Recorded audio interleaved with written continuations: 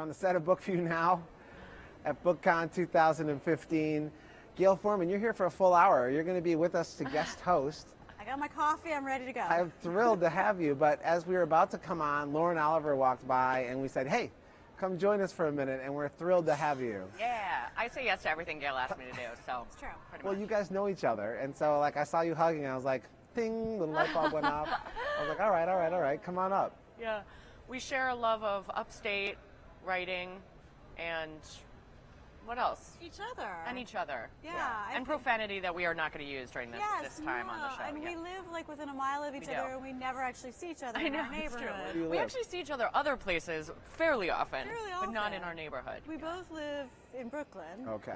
And we never see each other there. We always talk about working together, and we don't. But we managed to like spend a good amount of time together. I spent a week upstate in your house without you, but I knew which room was haunted immediately. Exactly. Yes, there's a ghostly presence up there. And it's great, and great. I'm a huge fan of her work, and I remember when first, as an author, you have that weird situation where people come up to you and you're like, they say, you made me cry, or you made me lose night's sleep, and your appropriate response is thank you. Yeah. And when I read Lauren's debut novel, I had that experience, so I read Before I Fall and stayed up all night long, unable to put it down, and I was on tour and I needed to sleep. And I think I Facebooked you and a message the next day, like, you lost me a night's sleep. I love this book so much, and it's been like that. Well, you know, it's so funny because Gayle and I also tend to be interested in very similar themes in our books, so our works have kind of paralleled each other at a lot of different phases. So even earlier this year, we both did an event together, and I was really surprised by all of the real parallels in the books to one another, and that was true of Before I Fall and If I Stay. So yeah, it's fun. You know how to make people cry. I mean, I think that's something you both sort of got. You just twist hard enough. Heart-wrenching. I mean, you hear these words. It really works. You do like a search, the words that come up do kind of match sometimes for you. Yeah, absolutely. Although you're playing around too, Lauren, because you've just written this book.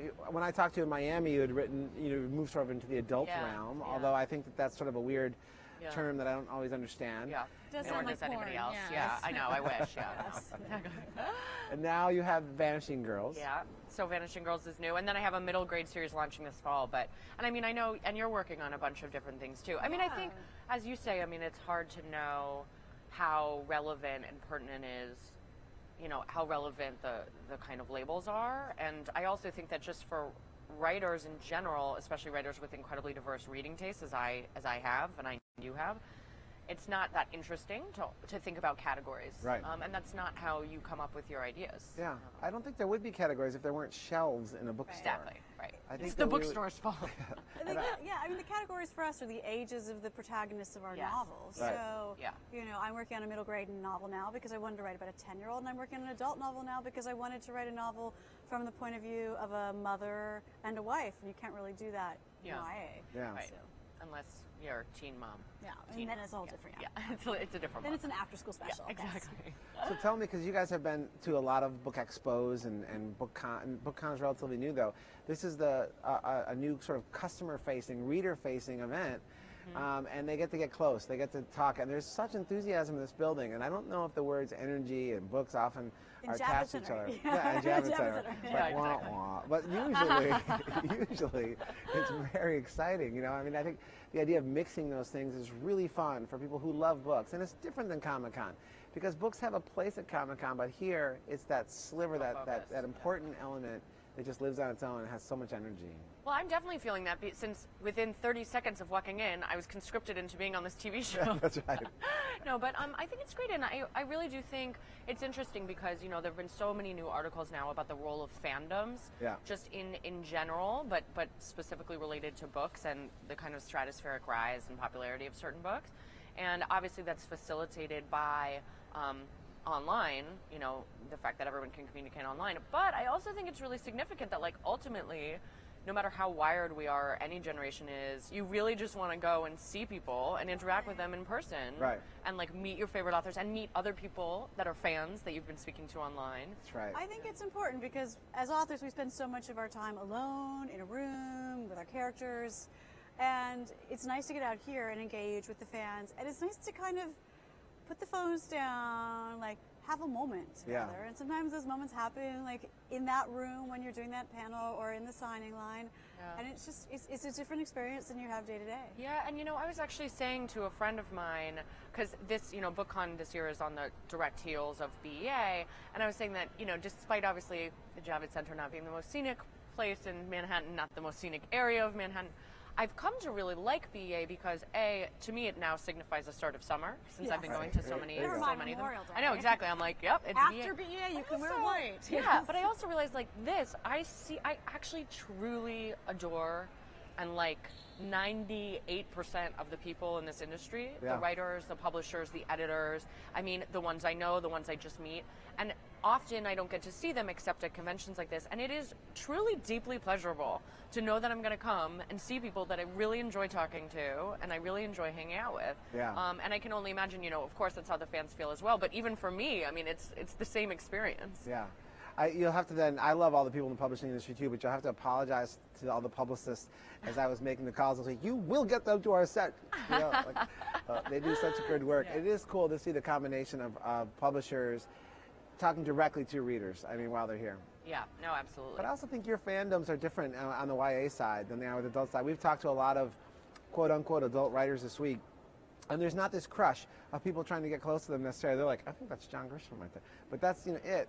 Unlike you guys, when there's like, they see you and they want to be with you, they want to talk to you. That's because adults feel like they have to play it cool. I imagine there's a lot of adults who are like, that's John Grisham, I really want to go up and get a picture with him, but I can't do that because I'm embarrassed and self-conscious. And when you're younger, it's a different generation where they're like, that technology and that whole thing is much more comfortable to them. But also, you're younger, I think they're just like right in it. And I also think a lot of younger, I mean, I think also at that age, if you're really talking about the teen fans, I mean, at that age, what's so important to you is that you feel recognized for being a person, for existing, I mean, I was just thinking too, the other day when I was in the bathroom, but I was in like a public bathroom and, you know, people still write, I was here, and they write, you know, LS plus, you know what I mean, whatever. Yeah, exactly. It was you, wasn't it? But they do that, and I was like, it's so funny that no matter what the technology is, people are still just taking this time to be like, I'm imprinting myself here, I have a crush on somebody here. And it's the same thing that teens feel, I think, seeing an author, they want to tell you that they connected to your work, and they want to also have you just recognize them as, you know, a thinker and a reader and a person, you know, and I think that need either lessens or maybe just gets sublimated or hidden as you get older, you know. Well, I'm thrilled that you ambled on by, and I'm thrilled that we wrangled you onto the set. Gayle, you're with us for the next 45 minutes or so, and we're going to be out in just a little bit with Jason Reynolds. We're excited to have him here too. But thank you so much, Lauren, for coming by again. It's great to have you. In the meantime, we're going to show you some more shots from the floor of BookCon 2015, and we'll be back in just a little bit. Thanks. Hi, it's Patricia Parada for BookView Now on PBS. I'm here with Sabaa Tahir, author of the new novel, An Ember in the Ashes. Thank you so much for joining us. Thank you. I'm very happy to be here. Can you tell us a little bit about your new book? Sure thing. An Ember in the Ashes is a young adult fantasy. It is about a girl who is fighting for her family and a soldier who's fighting for his freedom. Laya lives under the brutal rule of the Marshall Empire. Her brother is taken from her by Empire soldiers and thrown into prison for treason. And she has to find a way to save him and to get him back. The other character in the book is Elias. He is a soldier of the Empire, and all he really wants to do is be free of this tyranny that he's being made to enforce. But before he can do that, he's ordered to participate in a series of trials, which will choose the next Marshall Emperor. So when their paths cross, they realize their fates are intertwined and that their decisions are going to change the future of the Empire. Where did you get the inspiration for your story? My inspiration was twofold. I grew up in the Mojave Desert in a very small town that was very isolated, and I felt like an outcast in that town. I felt so voiceless and so powerless, and I turned to books for comfort, particularly fantasy, because it was like it would take me away to a different world. So when I grew older, I realized that, you know, I could have a voice through writing. And in 2007, I decided I want to write a book. And at that time, I was working at the Washington Post, and I was an editor there. And I was reading about, you know, people who were truly voiceless and powerless, who felt the way that I felt as a kid, but who were living in places where there was child slavery and child soldiers, where there were extrajudicial jailings. And all of those stories combined with sort of how, you know, that isolation I felt as a kid, they all came together and planted the seed for Ember. So I find it really interesting that you work for the Washington Post. How did you find writing for journalism and changing it to writing for fantasy? What challenges did you face in that? You know, so I was an editor at the Post. I didn't report for them, but it's a group effort to some degree when you're at a newspaper. You are working with editors, with reporters, with photographers, with designers, and it's also really quick. You know, you have one day to get the paper out, you have hours to get the paper out, and then the next day is a new start.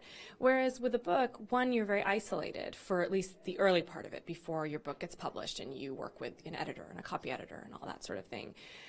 So you're alone, and you have to set your own deadlines, and you have to be disciplined, and you have to do your own thing. And it's also a long-term project. It's not something that you can just, you know, you write it one day and the next you're on to something else. You have to really be dedicated to your story. And for me, I had to be in love with the story to work on it constantly. It took me 6 years to write, so it was quite a long time to work on one project. And going back to your story, I love how Laya is so rebellious and so courageous. What characteristics do you think embody the ultimate female heroine? I think that there are no, you know, there's no set of characteristics that embody that. My character starts out as this coward. She was very similar to what I was at 17, which was not brave. And so I think that the type of heroine I want to see is one who is honest with herself, and who grows. And that's the only requirement for me. And how do you feel the literary heroine has? Enjoying my chair. Hi, it's Rich Foley. I'm on the set of BookView Now, and this is BookCon 2015. I'm with our guest host, Gayle Forman. Thank you for being here, Gayle. Thanks. And we also have Jason Reynolds. Jason, you are the author of The Boy in the Black Suit and When I Was the Greatest. Yep. It's so cool to have you here. We only have you for a few minutes because there's a panel of people waiting for you down there. I don't know if they're waiting for me. They are waiting for you. But what's cool is when I talked to Gayle and I asked, like, who should we get? Gayle immediately brought up your name as someone we wanted to have here, and I'm so glad that we were able to put this together. Thank you, thank you. Jason's a fellow Brooklyn guy, Yep. and Brooklyn really figures pretty prominently in both your books now, yeah? Absolutely. Yeah. Jason, last time we met, I can't stop thinking about the writing advice that your uncle, was it your uncle gave you? Yes. I feel like this is the best writing advice ever. My uncle, so I come from a family of colorful people, like in the literal sense and in the metaphoric sense, right? And my uncle was this crazy sort of alcoholic, super paranoid, but like awesome dude. And he said one day, we were talking about books, and he was, we were talking about things, and he was trying to read through mine, and we were having all the discussions, and he said, Jason, nobody wants, and every time I would talk to him and try to tell him some long drawn out story, he would cut me off and say, Jason, like, you gotta get to it. You gotta get to it. I don't want to hear all of this. I don't want to hear all the build up. I don't want to hear. Just get to the meat. And then he said it's the equivalent of if you were writing a novel. If you want to win audiences over, then start the novel with "and shots rang out." He's like, and that's how you win. He's like, but you always have to sort of like skip all of the rigmarole and get to the meat, get to the action. So did you like incorporate that immediately into your writing and what you were doing? Because I mean, as a young kid, I could never ever get right to action. I would like these flowery 40,000. I think because that's the way I was sort of raised, and being around him for so long, you can't help but hear his voice. So every time I'm like working on something and I'm dragging it out, or every time I'm trying to set up the scene, I could just hear him. He's gone now, but I can just hear him like, Jason, get to it, man. Like, I could see that advice playing out in your latest book, for sure, with Lexi, because you get pretty straight to the action. We jump in straight away. Mom's gone. Funeral. Yep. Gets this job. Yep. Boom. By the first chapter, everything is done. Book, this hilarious book about funerals that you've written. Yeah, it's funny because you're the first person, and thankfully you're the first person. Finally, somebody can say that it is a funny book, right? It's a book about death and about funerals, but more so it's a book about life, right? And And Books I think about death usually are about life, right? And I think what happens sometimes is that when you even try to write about something heavy like death, people become afraid because they see death as such a sad thing, and it is a sad thing. But funerals are, when you step away from them, are sometimes really funny. I mean, and absurd and ridiculous. And but the word isn't funny, but the actual event itself. The event itself. The event itself. Well, they can also be really joyful. And it can be really joyful. I mean, and you think about the death tradition in so many different cultures all over the world. They vary, right? So whether it be, you know, if you go to New Orleans, they're partying in the street. It's a parade. You know, and if you were to come to some of my family's funerals, right? I mean, all we do is basically cry for 10 minutes and then not cry. And then eat some food. And then eat some food and crack jokes and you know, it's fun. I do think that you feel sometimes uncomfortable at a funeral because you're oftentimes there's a reunion element to funerals, and you're happy to see them, but then you realize, wait a minute, maybe I'm not supposed to do that.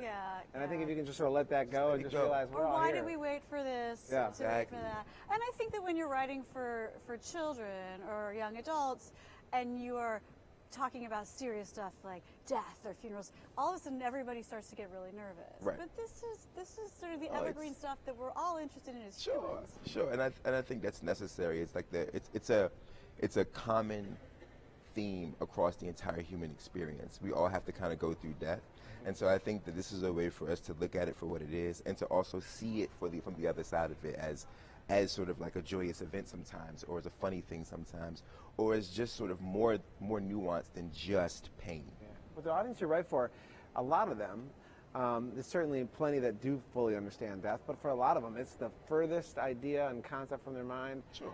So did you find it challenging at all when you're writing about this to think about the audience and the age groups of the people that are going to be reading it? No, you know, I didn't. And the reason why is because I was a young person who experienced a lot of death very early. And so I tend to live by the rule that if I experienced it, I wasn't the only one. Right? And I haven't been the only one. And so, you know, and so that gave me a bit more confidence when writing it, because I know for a fact that there are young people who lose their parents, especially today's time, who lose their parents to cancer early.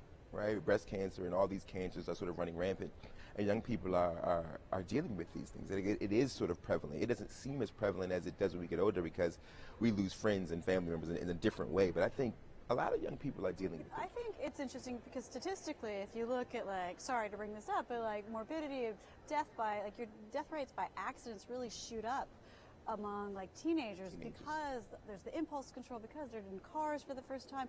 So this is an age group I remember as a teen where all of a sudden I was going to funerals, I was seeing peers go. So I think that is exactly the kind of age where you want to be grappling with that kind of stuff through your reading. Absolutely. I mean, 17 years old, I had lost tons of friends from things like car accidents, alcohol poisoning, right? Experimenting and going too far. Yeah.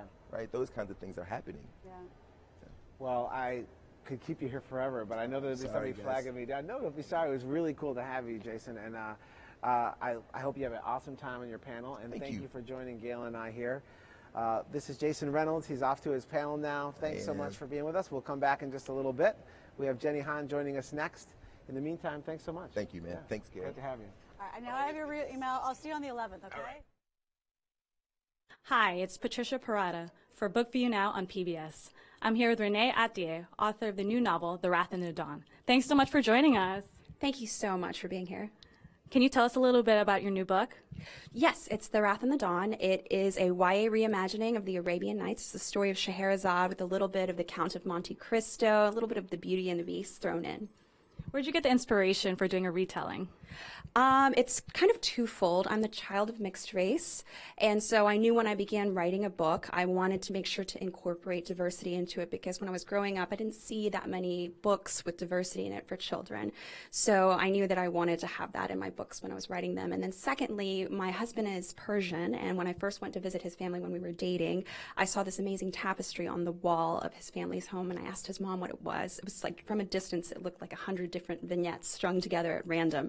And she told me it was Tales from 1001 Nights, and so it's kind of sparked the story idea in my head, and from there on I just kind of ran with the idea of, like, what would this be like as a YA novel. So you mentioned that you didn't experience a lot of diversity when you were reading growing up. Why do you feel like it's important to have full representation in literature, especially for young adults? I think it's really important for children to see their heroes and heroines looking back at them in the mirror. And secondly, it's also important for people to see windows into other people's lives, because when they see things that aren't necessarily part of their reality, it teaches empathy. And I think empathy is one of the most important facets of reading and learning and experiencing different cultures. So. And I know your book has a very cool literary heroine telling the story. Can you tell us a little about her? Absolutely. Whenever I was growing up and whenever I was a teen, there were so many opportunities for me to do and say things, and I didn't necessarily do and say those things. You know, when you walk away and you're like, oh, I should have said that, or I should have done that, and I didn't really have the courage to do those things. So I knew when I was writing a YA heroine, I wanted to write a heroine who did and said all of the things that I wanted to say.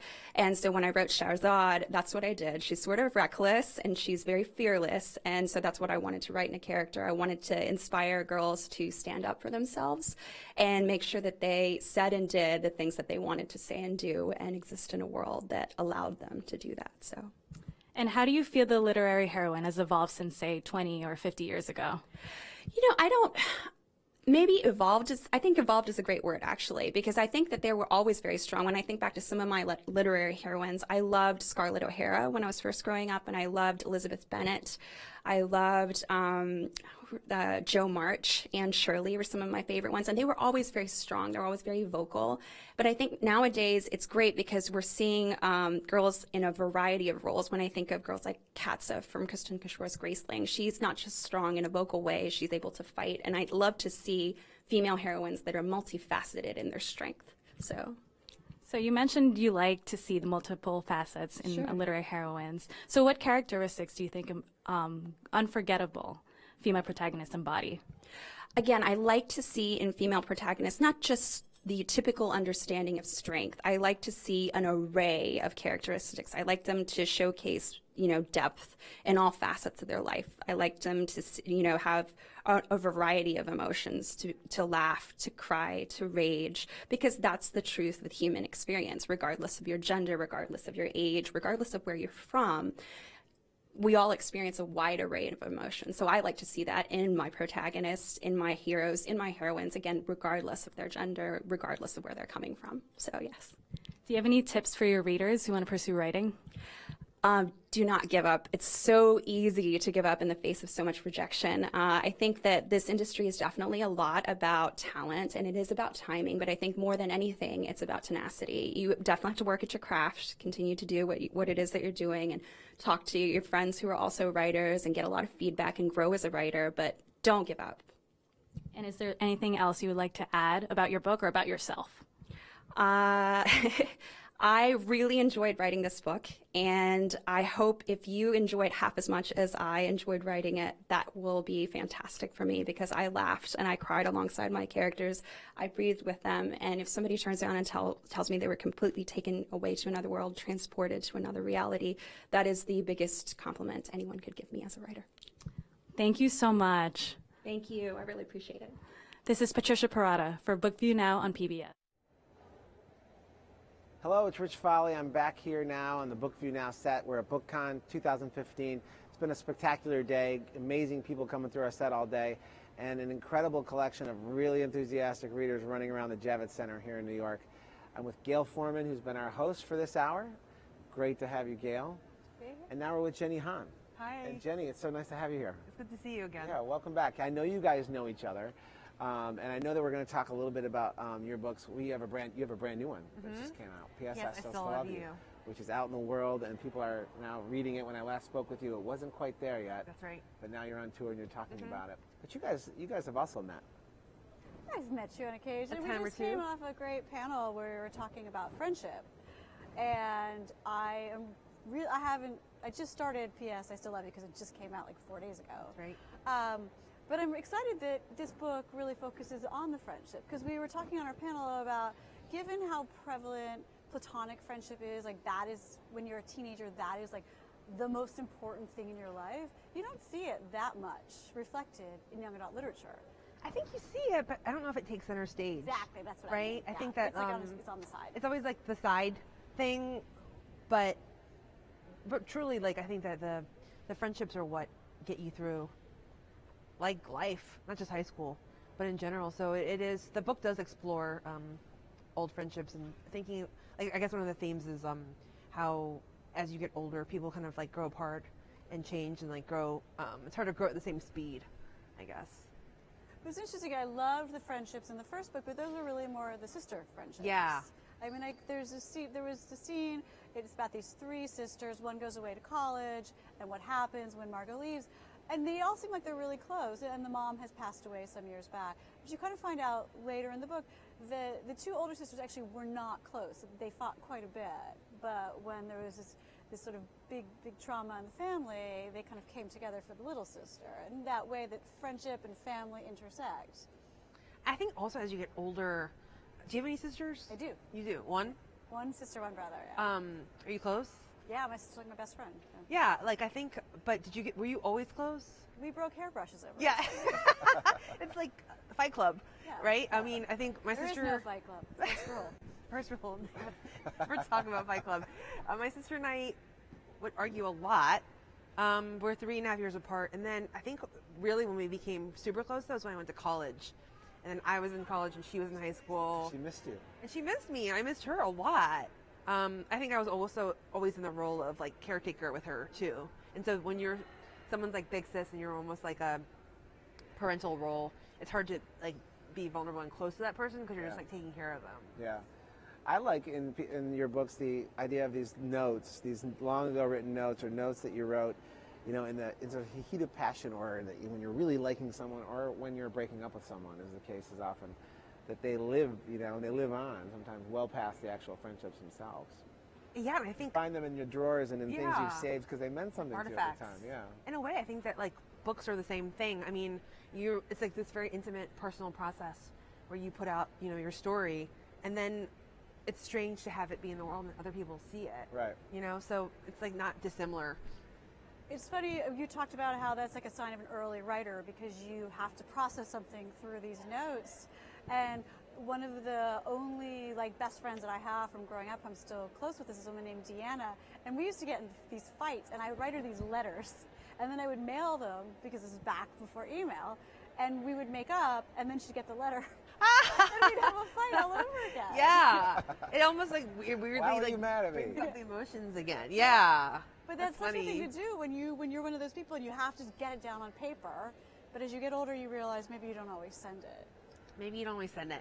A lot of things I think that you process as you're writing it, and you're like, yeah, this made me mad, and then like you're thinking about all those feelings. When you see the person's face, and you know what I mean, you kind of like forget that stuff. But then when you have it down on paper, I think that's different. For me, it's also the notes that I received from friends, from old girlfriends, from things that. Save them?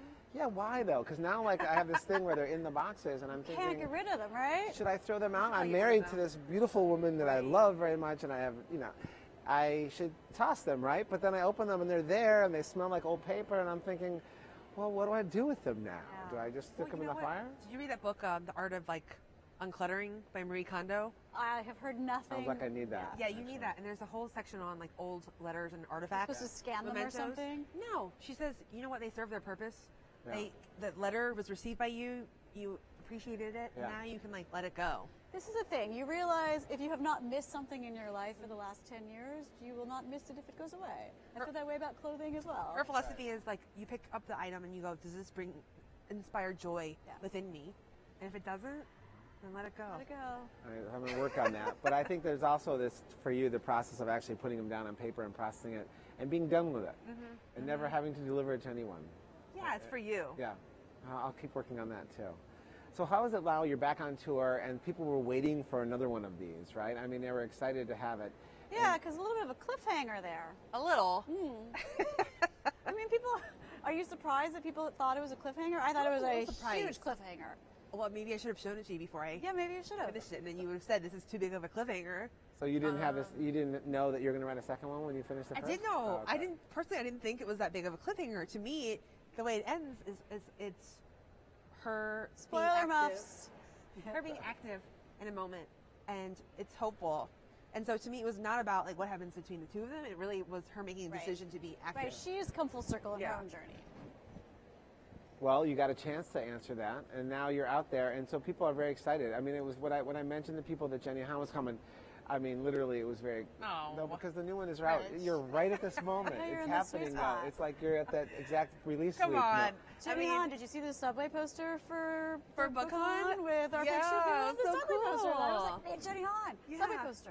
That was cool. Yeah, when you're on the subway, come on, that's something. People who don't even read books. Facebook friends. Yeah, there you go. They're like, oh my God, I saw you in the subway. But I do love, this is a place where people do read books. And so this sort of fan thing that happens here is totally genuine. Yeah. And so outside, you step outside there and maybe not. But in here, these are your people. Outside, you're nobody. Inside.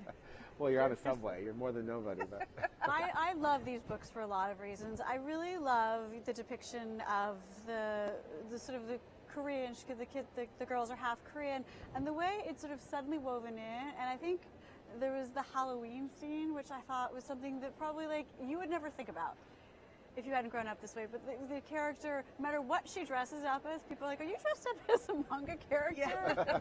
That has happened to me. I imagine that had. The year that Britney Spears came out, I dressed up as Britney Spears in the video. Oh. And you're a manga character? Everybody was saying that to me. And I was like, no. So she has to dress as something specifically Asian so she doesn't get that. The character. But I thought that it was such an interesting, because it wasn't a story that was about being Asian American. It was a story where that kind of suddenly wove it in and out, and you had like the interesting with the father who's not Korean trying to make the meal and failing, making it too salty. But things like that where it was a little bit of a glimpse into a world that if you are not that, you don't understand what it's like. It's like, oh, that's interesting, but it wasn't the kind of focal point of the story. I think for me it was just wanting to write a story about an every girl, and every girl can be any girl, right? And any story is like, her story is an American story. It's like a type of American story, and so that was what I wanted to do, and not be about like her struggle with her identity. Because I think the way that she's growing up is very different. It's like a generation removed from the way that I grew up. And so much of my growing up was, being second generation. My parents, English was their second language, and all those kind of struggles with that. And now I'm looking at that generation. It's more like my older cousins' kids are that age, and it's not quite the same. And so I wanted it to really just be about like her story, and that's part of her identity, but it doesn't it's not the whole of her identity. In terms of like the demand and thirst for diverse books, I find the success of this book incredibly hopeful, and the fact that they put an Asian girl on the cover. That to me was really life affirming. Actually, was let's high five that. Yeah, we kept talking about this on Twitter, and people were like, I think this could be the first YA book to hit the New York Times bestseller list with like an Asian person on the cover. And I think that could be true, and it's weird because that was 2014. Yeah. But it's great because I get a lot of fan mail from people who go, oh, she's just like me. She's so me. And some of those emails are from Asian American girls, but most aren't. Yeah. And so I think I love it. I love that the Asian kids have something for themselves to be able to look in the store and see someone who looks like them on a shelf, and you feel like that's great. But I also love that it's just like a human story. She's massively identifiable, just in many different ways. So, I imagine that if you're that girl who just has sort of felt overshadowed by a big sister, hasn't been able to kind of make your needs known, to see Lara Jean's journey, no matter like what your cultural background, is going to be really. Thank you, Gayle. I loved the book. Thank you. So romantic so and fun. I'm very excited to dive into PS. Sweet. I still love you. And so do so many other people.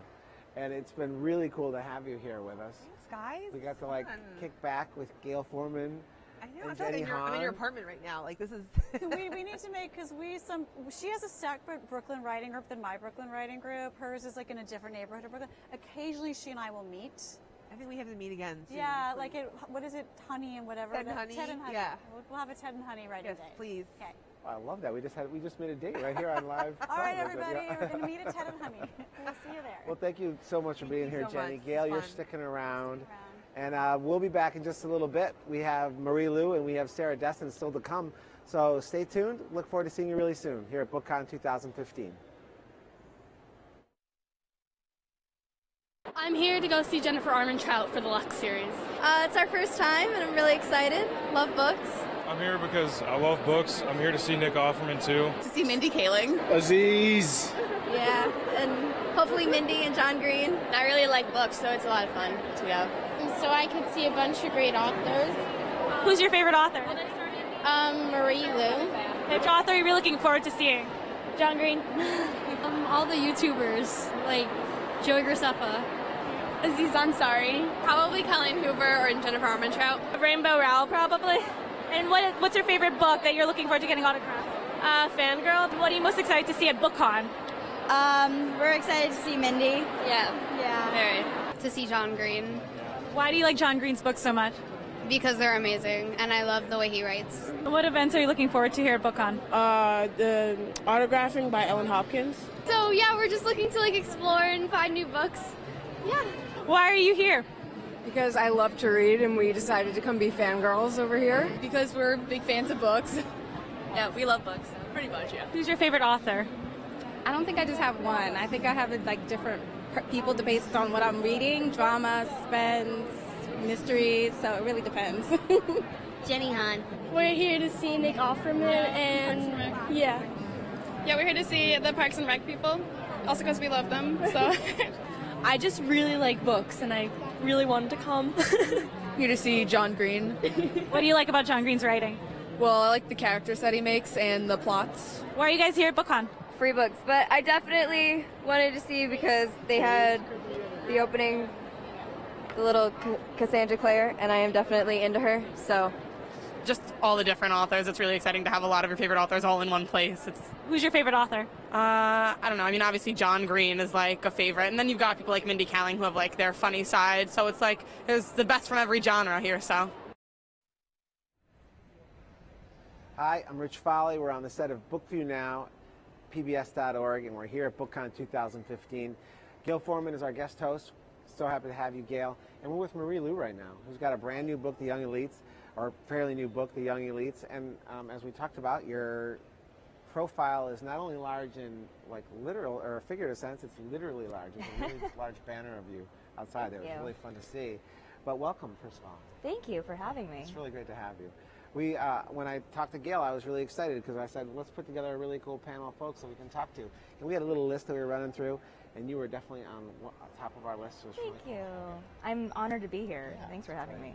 So Marie, Gayle, have you met Marie before? Marie and I are always two ships passing in the night. Yeah. So we see each other hi. Yeah. So this, if I want quality time with Marie, I have to get her in front of a camera.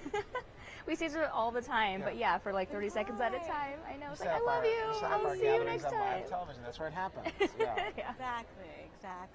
Yeah. So I did walk in and see, before I saw Marie, I saw Marie. What is that like? Does that freak you out? I mean, it's about a four-story banner with the sequel to The Young Elites, which comes out in October, which is called The Rose Society. Mm-hmm. Yeah, it's funny because I got in with a friend and we were excited. We had heard about the banner and I'm doing this to try to find it. And she's like, no, it was right next to my face and I had to kind of do the Jurassic Park pan up towards it. And so it was very cool to see. I'm glad that my face is not on there because I feel like that would be really terrifying to see a four-story, It was funny because last summer when the If I Stay movie stuff was plastered everywhere, but I was upstate. I didn't see any of it. So people kept sending me pictures, which was the perfect way to see it because there's something really, it's incredible, but it's also terrifying. It must have been so amazing. I mean, I saw it everywhere. It was everywhere in LA. It was pretty plastered. So, but yeah, it was nice to see it from a distance. It's out there happening somewhere from a safe distance. From a safe distance. It's removed. This is the opposite of remove when you're amidst your fans, walking around and they notice you and they see you and they know your face. So what is it like when you're able to just walk and people are right on you? They want to talk to you. They're right there. It's very surreal to be here with the readers. And I mean, that's why we go to these things. It's always fun to see, the faces of the people who are buying our books. But it's very weird to have that experience of people coming up to you. Because they do know you. It's not like riding the subway because, with the authors, what I love about you authors is that you're famous in your worlds, but you can still make your way around and maybe have a normal day at Macy's or wherever you want to go. Yeah, we're totally incognito. Yeah. Not here. Not here, no. It's a celebration of books, which is cool. We love that. We really do. So the other element is just the absolute enthusiasm for your series. Thank you. So tell us about where the book's going and where you're taking it. Yeah, The Rose Society is the sequel for The Young Elites, and the series is definitely has been more challenging for me to write than the Legend series, which is my first, and that's because the series revolves around the story of a girl who becomes a villain. And it was very, very unsettling but interesting to be inside the head of somebody who becomes a bad person. So in the Rose Society, Adelina, who's the main character, continues her descent into being a supervillain. She's essentially like the teen version of Darth Vader, and that was one of my biggest inspirations. It totally was. And so the Rose Society is darker than the Young Elites. Adelina gets revenge on a lot of people, and so there's a lot of her bitterness coming to the surface. And so it was interesting to explore. Yeah. When you're writing a dark character like that, you really get to go to places that are not natural, but that are almost fun to play with because it seems so opposite of who you are as you sit next to me right now. It's funny you say that because I feel like everyone has a little bit of darkness in them. So when I'm writing her, I get those moments where I'm like, okay, I'm going to draw on that moment when I was stuck in traffic and, you know, people were cutting me off and I'm just like, I just want to destroy you right now. And then I kind of draw on that and I'm like, oh God, I'm a terrible person. So does that mean you have to write at a certain time of day or do something any different than you would for some of your other books? So do you mean just to kind of get in that character? I always listen to music when I'm writing. I have to because the silence is too loud for me. I can't. It bothers me. So I have to listen to something. And for the Young Elites, I listen to a lot of like dark, angry, you know. Wagner. Exactly. Do you still draw before you write? I do. Yeah. I find it's fascinating. Somebody who can't even draw a stick figure, the visual is what brings you in. How does that work? Yeah, it's a huge part of my process. Before I was a full-time writer, I used to work in video games as a concept artist, so I can't actually get into my character's headspace unless I see them physically on paper. So before every story, I do draw out all my characters. And when I'm procrastinating on my writing, I also draw out my characters, and it helps me think. Physical description then is something that you actually really enjoy doing because that visual sense is so strong with you? I do enjoy that a lot, and sometimes I get a little carried away with it, and my editor has to pull me back a little bit from doing that. I want to talk about Adelina a bit because I think it is so interesting that you went from writing, you know, the dual narrative. One of the great things about the Legend series, you have this dual narrative and you sympathize with both of them, which I thought was sort of very interesting. But to go to a villain or a villainous character, we hear a lot that teen readers want a relatable character. Or like, did you give thought to that? Did you have misgivings about? Well, I'm giving them somebody who's pretty complicated.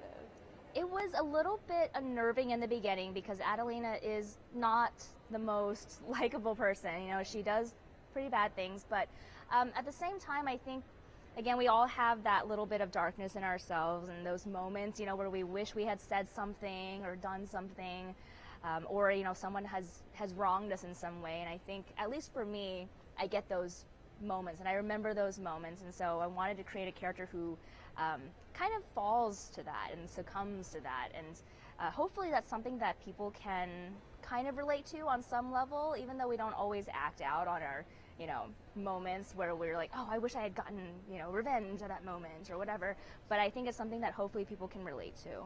And I like it because I think you're bucking this sort of double standard we sometimes have with female characters, where what a male character could get away with, difficult, you know, then they're just interesting. But when you see a female character, we're coming at it through a different lens, and people might have a little bit less patience with that. And so for you to take this character and be like, she's going to go to these places. Thank you. Yeah, I really wanted to explore that because, like you said, it's kind of either like the nice female character or the strong female. Strong, yeah, in quotations. I know you and Veronica Roth have talked a lot about the strong female characters, What does that mean? Tell me. Yeah, because the strong female character is a term that never gets applied to male characters. You know, male characters they exist, and they are human, and they are people. They can be everything from, you know, weak to strong to bad to good and so on. And I feel like that's an area that's still being expanded on with female characters. There's kind of a stigma, I think, against certain types of characters, and they don't appear that often. there's not a lot of villainesses. There's not a lot of girls who get to be bad and kind of own that. And it then does I seem wanted like to it's explore starting that. to change. I Yeah. mean, earlier we had Alexander Bracken here, and we had Margie Stoll, who's writing the new Black Widow book. And so you're starting to see these kind of characters come out, and there seems to be a strong demand. I don't want to use the word strong. A demand for these use strong in that context. It works, yes. But for more multifaceted characters and different types of female characters. So it seems like it's starting to happen right now, I mean, especially. Yeah, absolutely. I think it's happening in film, too, which is nice to see. You've got, like, Maleficent, you know, did really well. Right. Charlize Theron in Mad Max is amazing. Yeah. So it's nice to see that. I agree. Well, Marie, it's been really cool to have you here. Thank you. Rose Society, very exciting. Your large banner is very exciting. Young Elites, a wonderful new series for you. And I really appreciate you making time for us and to talk to Gayle and I. Thanks for having me. Thanks so much. Yeah. We're going to now leave. We're going to go, when we come back, we have Sarah Dessen. And we look forward to closing out our show with Sarah and Gayle. And thanks again, Marie. Thank you.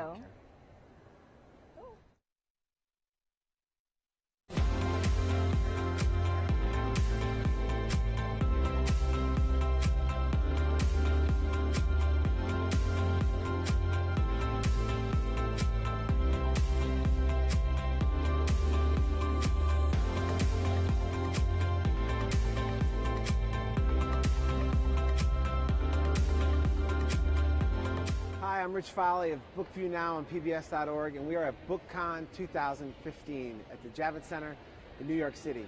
BookCon is the most spectacular gathering of passionate book readers in the country, focused a lot on the YA categories, graphic novels, comics, and books for young readers. It is an amazing group of passionate people all in one place with the authors who write the books that inspire this generation. We've got John Green, we've got Tony DiTerlizzi, we've got Jeff Smith who writes Bone, we've got Michelle Mead, we've got Jenny Han, we've got so many more running around this place, and so many of them are going to be coming right here to our set at BookView Now. At BookCon, readers come from all over the country to get close to the authors they love and to be around other readers who share the same passions they do. You'll never find people who love the books more than the people that are at BookCon, and you're going to see a lot of them today. I've heard some really interesting comments lately about reading and how many people are reading today and whether or not we're losing readers. Well, I have news. If you look around here, it'll be very clear your kids' parents are reading way more than you are. They're attached to these series like John Green, and Hollywood's noticed. If you look at the movies that are coming out now, there's so many movies, many of them that are here at BookCon, that are based on these incredibly popular books. Look at the social media followings of these authors. Hundreds of thousands in some cases, millions in some cases. Some of the most explosive energy in books and publishing today is coming from the categories that you'll see represented here at BookCon. So enjoy all the energy, enjoy all the passion. Take a look outside, see all the people that are running through this place, and have a great time with us here at BookView Now. Hi, Rich Foley. I'm here on the BookView Now set, BookView Now, PBS.org, and this is BookCon 2015, and we've reached our last segment of the day with our guest hosts, Gayle Forman and Sarah Dessen. It's so nice to have you. You look lovely in yellow. Thank really you. Nice. A little pop of color to keep you awake on this Saturday. And I just found out that for both of you, this is the last stop on your tours. I feel like virtual wine, everybody. Yes, Here we go. We should be having a big old glass. I want some. I gave you some. That was a glass of virtual okay, I'm wine. drinking it right now. Thank Drink you. your virtual wine, Rich. Well, congratulations. Those are big moments, actually. For St. Maybe for you, but you have a paperback out too, and for Gayle, I was here, and it's a very cool thing to finish that all off. It is, and I think it's been really fun, and I've traveled all over the country, and I've met a lot of readers and seen a lot of readers. What's been really cool about this particular, since I'm coming up on 20 years of writing books. All right, high five, 20 years. High five, 20 years. That's amazing. That is cool. Having girls come through that are like, I started reading your books when I was in middle school, and now I'm in college, or I started reading your books in high school, and now here I am with my baby on my hip. You know, I mean, it's seeing how the readers just keep coming back to YA is pretty amazing. So when they stay with you is the most impressive thing for both of you. Really great careers in writing, and you've done other things too. But here you have these readers who've stuck with you, and in fact, even a younger generation is now pushing into the stuff that you've done. How cool is that to sort of have some staying power in this business? I mean, that's amazing to me because I've seen people I've done quite a few events with Sarah, and it's people who started when they were 13 and are 33, look at me doing math, and they're still reading you. Right. Which I think speaks to your work and the fact that even if you're writing about the teenage years, I'm still reading your work, and I'm about to turn 45. So. And I'm about to turn 45. Gayle and I Sarah and I have this. I am one day older than Sarah Dessen. She learns this one day? Yes. My entire life. One day older. One day older. I like that you both admitted and said your age out loud. I have many people here who don't like to even say that. Oh, no. I'm owning 45. Bring it. I'm ready. I'm sorry. Yeah. It took me to my 40s to start figuring stuff out, so I'm not going to start hiding it now. Well, I think what's really cool about why, like you were saying, people continuing to read it is that for some people, it's like high school was really intense and they didn't want to read about high school when they were in high school. It was bad enough to just be in high school.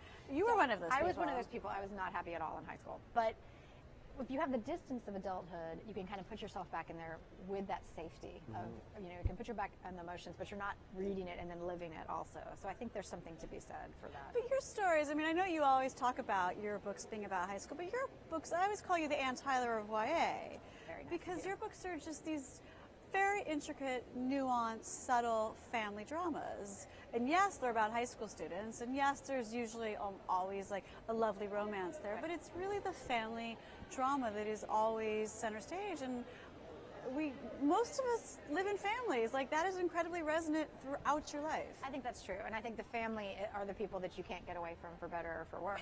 And those Stuck with relationships, like we talked earlier today about relationships with your friends changing and how friends kind of come and go, and sometimes you lose friends for various reasons, but your family you are always going to be with, like it or not, My mom tells me that all the time. I know, You're stuck with me, like it or not. Like I'm it like, or all right, not, I'm going to work this out. So, and it's the ongoing, the relationships have to change in order to survive, and so I never think that my books are about any one thing.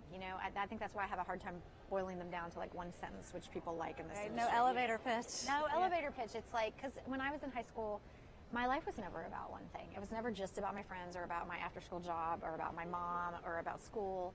It was everything. Well, that makes it hard for the idea to come crashing through the roof into your lap to start writing. If it's about everything, you never know when it's going to show up, when the next bolt of inspiration is. Will you talk about how this book came to be, and in terms of the idea crashing into your lap, because it was kind of a interesting story. It was. I was working on another book before this book. I have a tendency to write books that don't work. How many books have you written that you have? I have 13 abandoned manuscripts and 12 published books. So if you look at the numbers, that's not very good. But I was working on another book, and when I was in high school, like I said, I was kind of unhappy, and I went through a pretty dark period where I was just not dealing with my sadness in the most ideal way, and I'll just say that to protect my parents, like me. And I always wanted to write about whatever I did. It just felt too close, and it was just too weird. So I'd started this book about a girl that was in a similar situation. The book was not working. I abandoned it, and I was like, ugh, and then, as Gayle pointed out recently, that sometimes you have to come to a story sideways. So I started to think after a while, what if I came at it about a person who's going through this dark time, but from the family's point of view, and what happens when one member of the family is suddenly in a place that nobody has been before, and it's a whole new world, and how that disrupts all of the relationships. So and once I came at it that way, it opened it up. Yeah, once you sort of reposition. But I was going to think, of 13 abandoned manuscripts, I was going to say, wow, a brave move to abandon a manuscript, but you've done it 13 times. 13 and I don't know how many, if that's a normal number for I think she's doing the brave move now, which is normally, Sarah wants to start a book right away, and she's kind of saying, I'm not going to start, I'm not ready. Right. Yes. That's the brave move. I'm worried that the failed manuscript between the successful ones is like part of my process, and so since I haven't started the one that's going to fail yet, that I'm setting myself back. No, I think you can change your process. I think I can change my process. Like, I'm going to do it different. And when I put the picture of those, I put them all out in my driveway, and I took a picture, and I put on my blog post, I said, impressive or depressive, you decide. But I think if something's not working, at least I'm getting better at realizing it. Like, I used to write the whole book and then be like, this book is not good. Then I would write like. Now you only date for 2 weeks. Now, like, this is not marriage material. Like, 100 pages rather than 300 pages. And, but walking to the unknown, not knowing what the next book is, I'm sure is frightening. If you're still getting adjusted to the idea of not knowing, like it sounds like you like to know, and if you don't know, and you just kind of go, oh, I'm going to go, and hopefully it'll arrive. That's the sort of brave part. It's a leap of faith. Yeah. It very much is. And with Saint Anything, it was like, I got nothing. Like, I was just like, I'm sitting here day after day in my office. Did you show up every day? I just sat in my office and hoped to God that something would happen, and it's really hard sometimes. Like, you get this great support from other authors on Twitter, But you also see everyone else is like hashtag I'm writing, and I'm like, I'm not writing, I got nothing. If they were hashtag I'm writing, they would not be on Twitter. That's hashtag exactly I'm writing. yes, right. exactly. So That's right. you kind of have to put on your blinders and just say, and you have to have faith, which is scary for me. I like to be in control of everything. So, and obviously I'm not, but I give myself that feeling. So, but I really, this is the end of the tour. If I have one egg, one basket to put all my proverbial eggs in right now, St. Anything is that basket, and it's a good place to put it. So I'm thrilled that it's there. So well, I'm thrilled that you spent the end of your tour and the end of your tour. I'm glad we're together. Right here on the set of BookView Now at PBS.org. Yeah.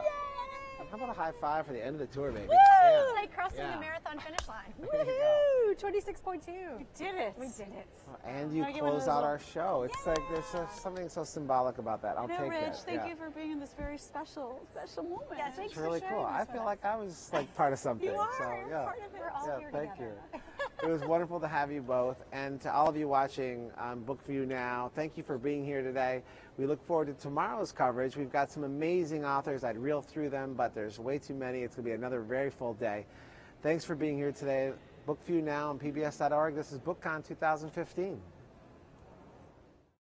Funding for BookView Now is provided by the Wincote Foundation.